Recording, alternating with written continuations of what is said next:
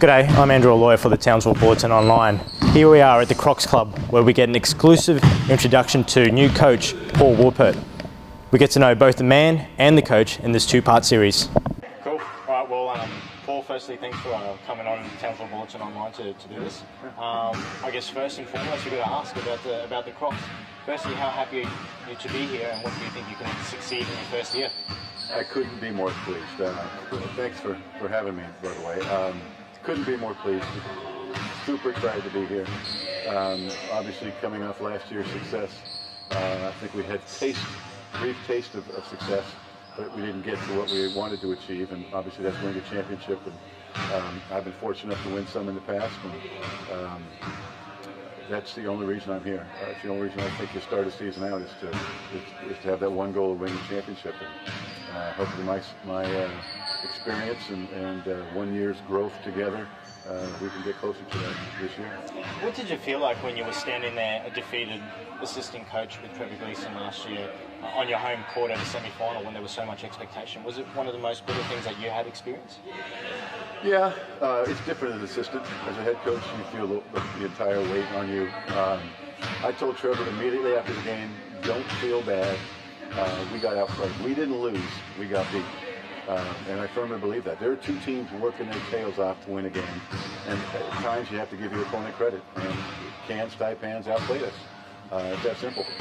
And you have to take your hat off to them and go back to the drawing board and say, okay, now what do we got to do to make sure that doesn't happen next year? But you learn from everything, and hopefully we learn from that. And I think one thing you have to learn is I don't want that taste in the back of my mouth again. So, maybe you work a little harder in training camp, you work a little harder during the regular season, or you work harder off season like right now to get better. Than anything to make that not come about again. What was missing last year? Was the roster, was the personnel too weak to win a championship in the end? No, I think the regular season proved it wasn't too weak. I think, at times, one of the first things I told Trevor at the beginning of the season, I think at times we could be too soft as a team. I don't think sometimes when teams challenge us physically, I don't think we stepped up and met that challenge.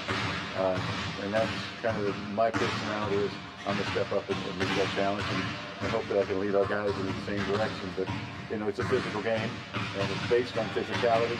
And when they challenge that, if you're a man, you got to step up and meet it. One of the guys that was the hardest people and the hardest workers last year was Roselle Ellis. At what point is the negotiations with him, or has it even started, and do you want him back? I told Roselle probably 10 years ago when he first played for me, 11 years ago, 12 years ago. Oh my God. We won a championship in the CBA in 2000, and I told Rose, as long as I'm coaching, I have a spot for you on my team. Now that being said, he'll be 37 next year. But in the physical abilities he had that he's lost, I think he's gained in his approach to the game, his mental approach, and how smart he is. But I told Ian, in all probability, as far as I'm concerned, I think there will be a lockout in the NBA. And I think there's a very good chance with the people I know and players I know and people I know in the NBA, I think we can get some really good players here in Townsville because of that. So we are in no hurry to sign anyone at this point. I think we're going to kind of test the waters until he's there. But Roselle is always in the mix, no question. Will you put a time frame on these last four positions, because they're two imports and basically two Australians? A lot of names have been thrown up for a lot of those positions. Have you got a time frame at all that you want to start at least? Put names out there and get the contract signed? I personally don't have a time frame. Again, I've been here 2 days. We're having a meeting this afternoon about it, and we'll kind of pare it down a little bit. But again, I would rather do things right rather than right now. So we'll sit down and we'll definitely compile a list, and we'll get guys that will play the type of brand of basketball we want to play. But just like the imports, I think whoever the last two Australians are, they'll be carefully chosen as well. One of those Australians is Chris Seeder. He's playing for the Heat. Now, what do you think of young Chris? You saw him a lot last year as a development player. Do you think he has what it takes to be in this league? Is he going to be strongly considered? I think skill level, he definitely has what it takes. obviously I didn't get to see him play, and I haven't get to see him play with the Heat. Hopefully I'll get to soon. But he's got the ability to play, no question. Point guard's the hardest position there is to play. And you have to be able to command in the locker room. You have to be able to command the guys on the floor. So you've got to be a leader. Whether it's vocal or just by example, you've got to be a leader. And I think that's something he has to work on. Just in a short period of time, I got to see him last year. Tell us a little bit about what you think of the squad, the guys that are at your disposal. You highly rate Peter Crawford and Luke Shamshire. You've said that on record a number of times. Tell us about maybe the captain a little bit, Russell Hinder. I told Russell last year early, after maybe 2 or 3 games, that I thought he was kind of giving up too much of his offensive game. I think when you're playing against an opposition, they'll kind of realize what you're doing and what you're trying to do, and I think you've got to keep him honest. I think he was passing up his shots, and he was probably taking 60 to 70% of the shots from threes, whereas he's still a very talented weapon inside. So he's got to, sometimes you've got to sacrifice by being a little more aggressive, and I think he was sacrificing the other way. He's a very talented basketball player, we know that. I like the way he grasped the leadership role.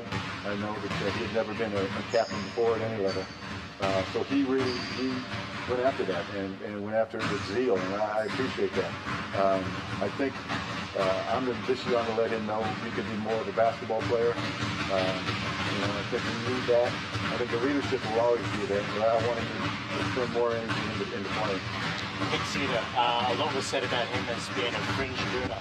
Now, do you think he was shortchanged? Do you think he should be in the Australian team? Or do you think he should take this as genuine motivation to get there within the year? I think he's a motivated guy.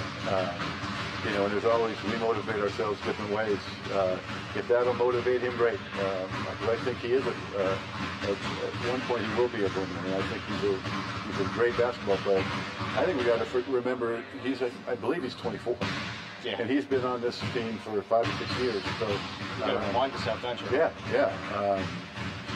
I was here 5 years ago, just came for a month and hung out with Trevor and came out into the gym here and watched him shoot around. And he was like 18, and he was very mature at that point. So, he's got 6 or 7 years under his belt.